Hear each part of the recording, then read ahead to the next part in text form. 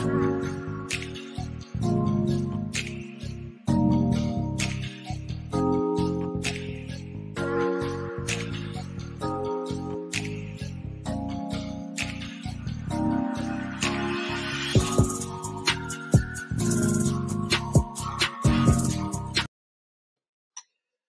welcome back to Last Hour. Now, we continue our debate on Black Lives Matters movement, but right here in the UK, obviously we all know why it was kicked off bigger than it is. It was always there, though.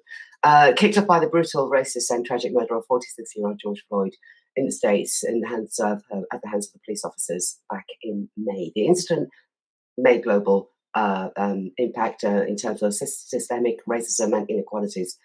But over here, we continue to make peaceful demonstrations and marches, and we'll be hearing some rather positive news about certain aspects. But every week, we focus on a particular aspect, and we want to focus this week on mental health. Thank you ever so much, you guys, for sending in questions, comments, and whatever, because there's a few. I'm not sure we can go through all of them. Let's try and do our best. But what we want to do is to get our movers and shakers, our people that know what they're talking about, onto this, and let's discuss this a bit more. So on the show, we welcome Cairo Maynard, mental health therapist. Hi. How are you? I'm okay, thanks. How are you, Pam? I'm fine. Thank you very much. Thank you ever so much. I know you guys, even this weekend, I know you're busy. We also welcome Sharon Bannister. And let me see if I can get this right. And Sharon will probably tell me if I get it wrong. Biodynamic craniosacral therapist and a shiatsu practitioner. Shiatsu, yeah. Shiatsu practitioner. Well, Thank you. Thank you very much. Thank you. Welcome, Tina. We should be joined by Dr. Juliana Onwurmer. Yes, Dr. Juliana Onwurmer. Thank you, King's College London. Thank you ever so much, ladies, for joining us. We wanted to talk about this, and many people said, well, why haven't you done that yet? So we're doing it this week. We're looking at stats. We're looking at people. We keep hearing news and you know, the press is out there saying that, you know, mental health issues is more prevalent within Black community. Is it really so? How do they know? You know, why are we looking at the Black community so much so? What's going on? What's going wrong? Who wants to start me off with, is it prevalent within the Black community with mental health issues? Who wants to kick me off on that one? Whoever wants to start off. I don't mind starting. Sharon, please do. Yes. I'd say yes. The pressures are enormous in London and in nationally. In my clinic, I tend to deal with stress, post-traumatic stress, and all aspects of stress. And there's a lot of people coming from the community suffering and really struggling with all the mixed messaging and subtle racism, I'd say. Not so subtle nowadays, but, you know, and the general pressures. And I think a lot of them feel forgotten. I also deal a lot with adult adoptees. So if you're mixed nationality, as I am, there's a lot of confusion and a lot of misconception. And people hold a lot of stories that they haven't had a chance to say. And they've just been sort of like, just get on with it kind of thing. You know, or they've been heavily medicated. So, yeah. Racism and discrimination is a factor. Social and economic inequalities is another one. But we've also got the criminal justice system as well, and that plays a part. Who can enlighten me on that? Cairo, Dr. Juliana? Thanks, Pam. Sorry, you were just cutting out a little bit, so I think I just caught the last end of it. I think it's still unfortunate that for many people who are accessing mental health services, and certainly secondary mental health services, and if you are from a Black and minority ethnic background, and particularly Black African and Black Caribbeans, you often find that you might access these services via the criminal justice system, which is an unfortunate situation for many people as their first access for mental health services. So, you know, many services are aware of this, and certainly many practitioners are aware of this and really trying their best or thinking about different ways of trying to improve that situation, because not only if you are feeling poorly yourself, but to access a service via the criminal justice system can make things much worse. Mm. You know, the NOS, the National Office of Statistics, suggests that among 16 to 24-year-olds, unemployment, we would go on to the social and economic inequalities, unemployment and things like that could make, impact on a young person having that kind of mental health issue. Kyra, you work with young people, children and adolescents in what you do. Do you find that it's with the older ones, unemployment, or is it other issues to do with family, the social aspect of family? Yeah, I'd say it's a mix of both, really. I work up to 18-year-olds, so I don't really go past 18 plus. And most of them at that point are still in school or in some form of education, or sort of, working. And a lot of the stress is sort of maybe family pressures or friendship issues and socializing, along with sort of how they're getting on at school or not getting on very well at school. And that can be really stressful as well. If we're talking particularly now around the time of COVID, and just having that uncertainty altogether of, especially the older adolescents that I'm seeing, are they going to do exams? Are they not? What is their future going to look like? I've got a lot of young people who potentially may be going off to university in September, or will be leaving their school or their college. And there's loads of questions around what will they be doing next, and the future that maybe they had in their mind for themselves is really unclear at the moment. And that is definitely impacting on just general stress and anxiety as well. Yeah. There is stigma within the community that, you keep your, well, they call it your dirty linen indoors. You don't come out and talk about your mental health issues. It's not quite the thing to do. Is that still really going on, Sharon? Definitely. When I've had quite a few people, sometimes the stories that come out are quite horrific, and you'll find you're the first person they've actually felt that they could talk to. They feel they'd be listened to, held in a safe space, and then obviously you work with other people and make sure they get as much support as possible. The way I deal with it when I have a client is I want to help them feel empowered and get back control of their bodily functions. Because we've got very powerful brains, and when we're in danger, it can do cranky things. The amygdala kicks in, and that's it. Especially with the lockdown, because we've been told to stay indoors, keep safe, blah blah blah. But all your body's wanting to do is run from the tiger. So you've got mixed messaging, and you just go, you're drinking too much, you're watching late night movies, you're watching the news, your head spinning, all these crazy things you'll start to do. And it's all natural because it's your body's trying to kick into fight and flight. There's a lot going on. Dr. Juliana?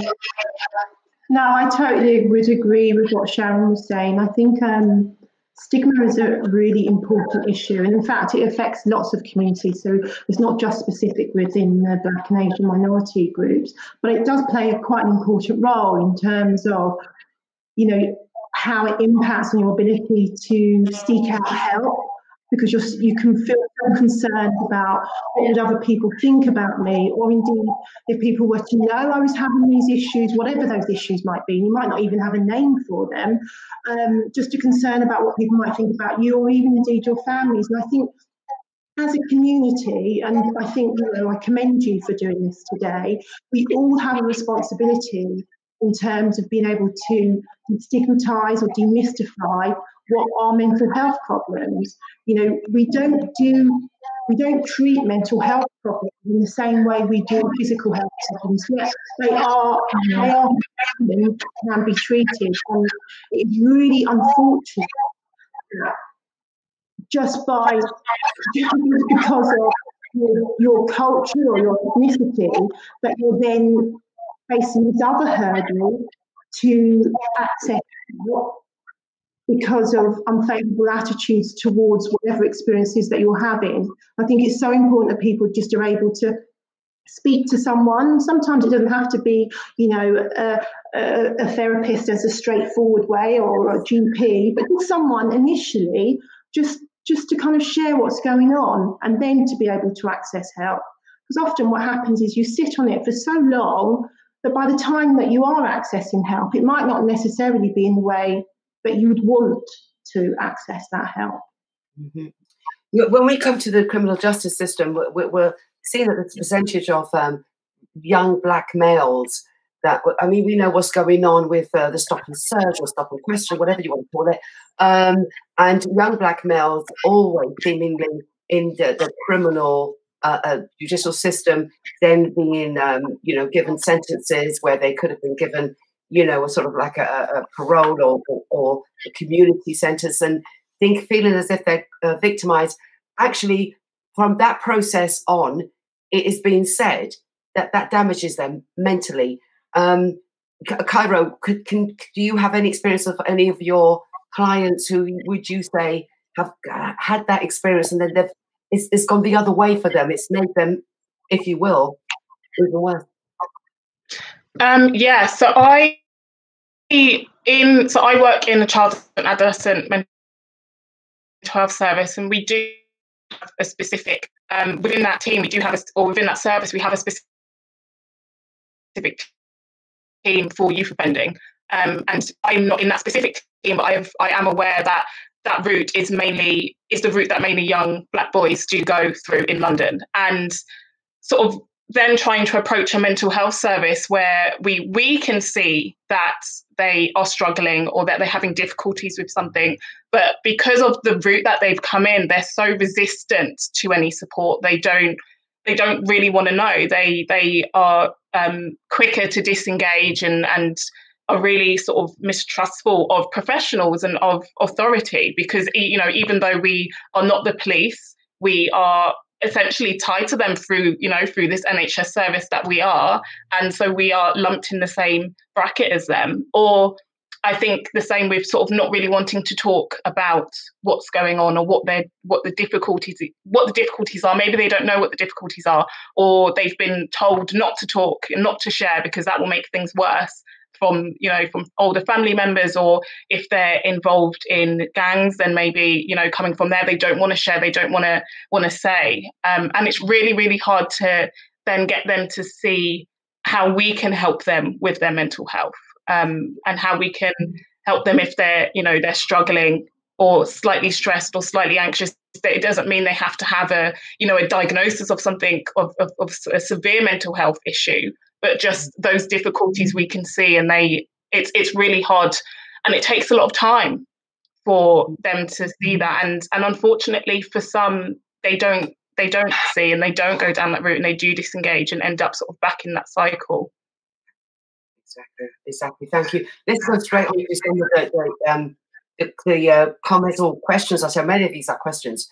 I've got to kick into this now. Karine from Stanford asks, are there any signs and symptoms we should look out for if we suspect someone who may be suffering from depression?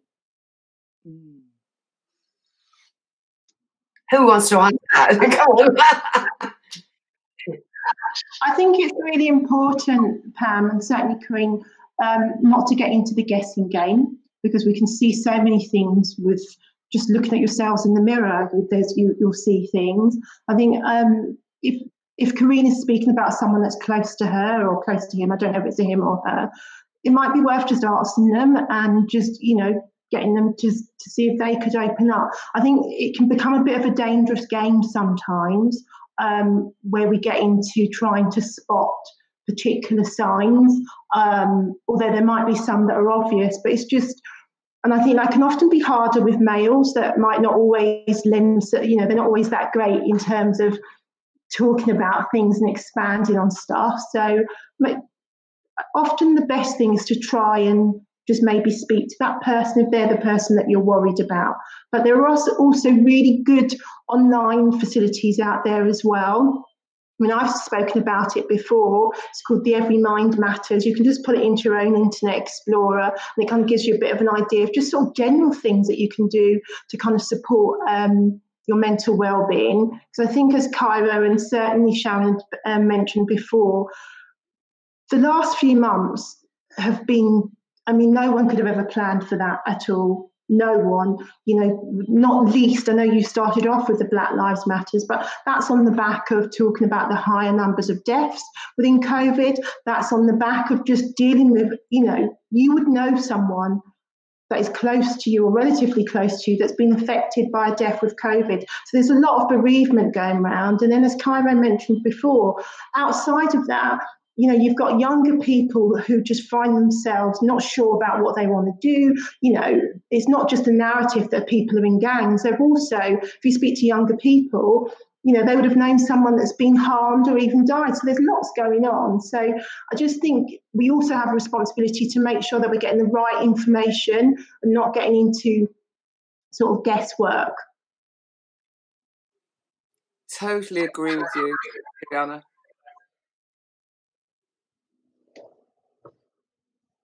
I think you're on mute, Pam. Oh, you're muted, Pam. Yeah. Sorry. No, sorry about that. Karine asks, the advice is to ask the person straight off, talk to that person straight off the bat. This is the advice that's been given. Don't make a guessing game, just talk to them. Winston from Hornsey asks, everyone has a downtime or feeling low. Why should we automatically believe we're going through some kind of psychosis? Sharon? Sharon? Oh, sorry, I didn't. I thought you were still thinking. I don't. I just think sometimes people just need to be given space and just reminded to stop. We're bombarded with information, technology, advertising, then all the COVID, the other things that you're having to deal with daily, and the body's not meant to deal with all this. A Victorian wouldn't be able to deal with this. What we're dealing with daily. And just giving space, non-judgmental, just holding the space for them. Let them talk.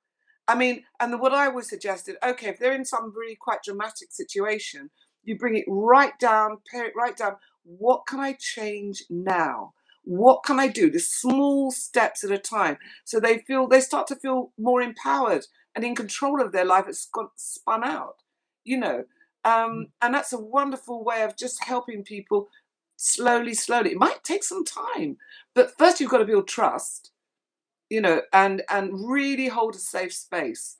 But more than anything, is nowadays, especially, it used to be bad backs. Now it's stress, straight across the board. Is the first thing to knock people out of work, and really have problems getting back into employment or creating family problems, and not to mention any abuse that might be happening in a family household. So. Yeah. It is tragic, and it's like Dr. Juliana would say, it's up to us as individuals to look out, notice if somebody's a little bit quiet. We're not meant, I'm not saying fix them, just give them space to just say how they're feeling. How you doing? We all need help one time or another. But sometimes just doing that can make a huge difference. Okay. Huge. Let me go to the last one because we're running out of time. I'm probably going to point it to you, Cairo. Teresa from Luton asks, shouldn't mental health organisations and clinical groups be putting more pressure on government to implement more initiatives and awareness programmes to perhaps focus and assist the young before the full impact of mental illness takes set? Yeah, I would agree. It's especially working with sort of young people and them not really understanding what mental health is. And we will get referrals in, and I'll come in and I'll speak to them. And most of what they're going through is quite normal for, their developmental stage or where they're at. And it's just sort of spiraled, as Sharon said, it's spiraled, it's got out of control. Maybe, the schools aren't really picking it up or family aren't picking it up. And it's where, where do they go then? They go straight to, ideally to the GP, and the GP then makes a referral into us. But then just, I'll do an assessment, and just sitting and talking with them, we can come up with actual solutions to their problems. And I think that's what it's about. It's just having that time, having that space to just show that you're there to support them, and even asking them what do they need, what do they think that they need, what is it that they need to change or would like to change, and just having that. Yes. They're asking, shouldn't more pressure be on the government? What initiatives, if you got together, grouped together, what Teresa's asking is that shouldn't be more pressure on the government to put more initiatives in place to help them, to help these young people a bit more from that early stage, as you said. So shouldn't there be more things around the government? No, I think so. I think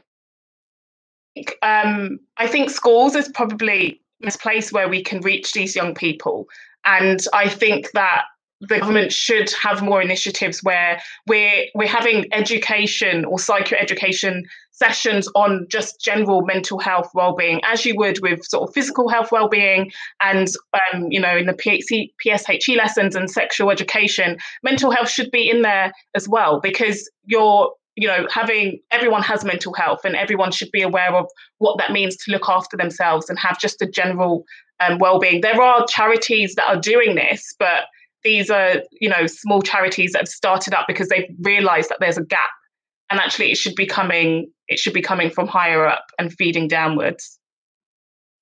Okay, we're going to have to leave it there. Ladies, thank you ever so much for your time. This should have been a double barrel, really, because there was so much more to say, and I know you guys have so much more to say, but thank you ever so much for coming in. Cara Maynard, Juliana Onwumer, and Sharon Bannister, thank you ever so much. Take care, ladies. Take care of yourselves, and thank you.